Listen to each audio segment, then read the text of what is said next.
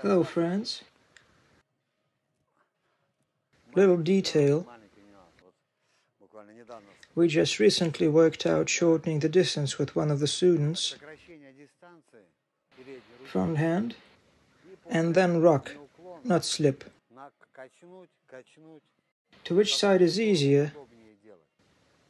So-called peekaboo tilt, like Tyson had, but Tyson had his twist to it.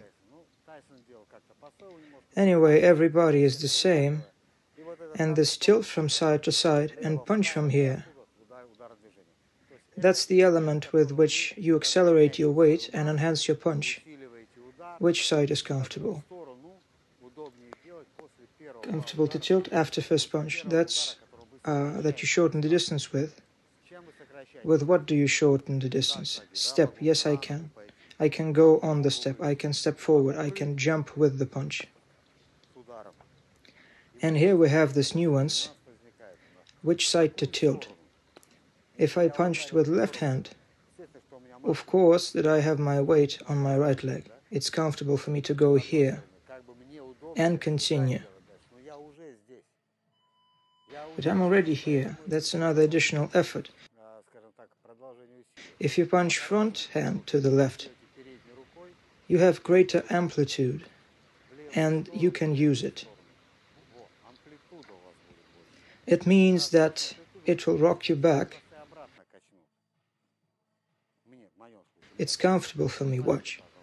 Please. I punch with my left and shorten the distance. I can jump to the left. I can jump to the left right from here. I can rock and I'm already lower from here with this move, like a glass. With the change of stance, 1, 2, 3, hook in there, and second moment, guys. When you punch with front hand, of course, it's easier for your opponent. His arm is free, rocking here. You've loaded this leg, and it's hard to this side.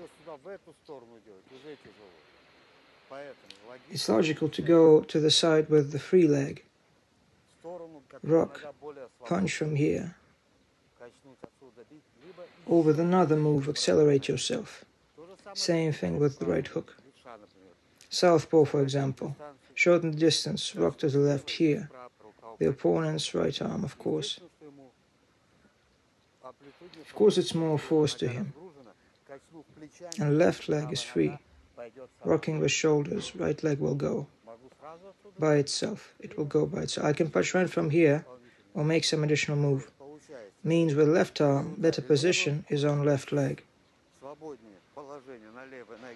Bigger weight is here. Left leg is more free.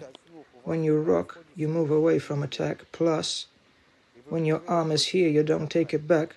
You can be hit with left arm. But if you take it back, you can get hit with right arm. But you don't take it back. You make a move with your shoulders, and then your arm covers you when you tilt it.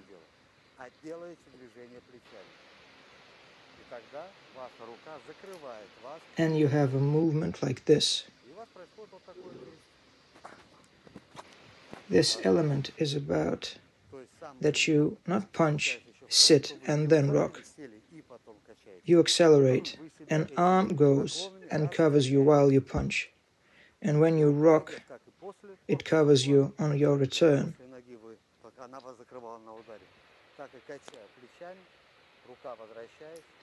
And you have this amplitude, punch to the punching arm, punching arm and rock, accelerate.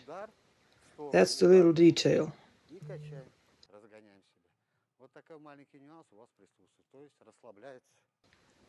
Amplitude will be greater to the side of the punching arm. See you.